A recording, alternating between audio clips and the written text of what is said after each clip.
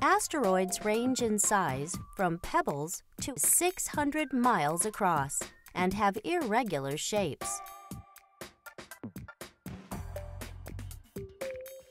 An asteroid called Ceres is 1/4 the size of our Moon. The spacecraft Galileo first discovered in 1993 that an asteroid called 243 Ida had its own moon. Although asteroids orbiting the Sun can be very big and even have their own moons, they are too small to be considered planets. They are often called minor planets. Most asteroids are found in the asteroid belt. The asteroid belt is a region of space between the orbits of Mars and Jupiter where most of the asteroids in the solar system are found.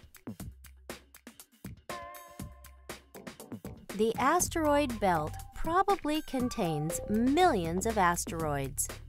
We have yet to identify them all. However, if they were all squashed into one planet, it would be smaller than our Moon.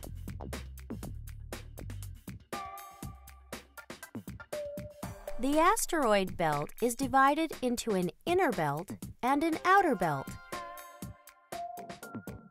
The inner belt, which is closer to the Sun, contains asteroids that are made of valuable metals,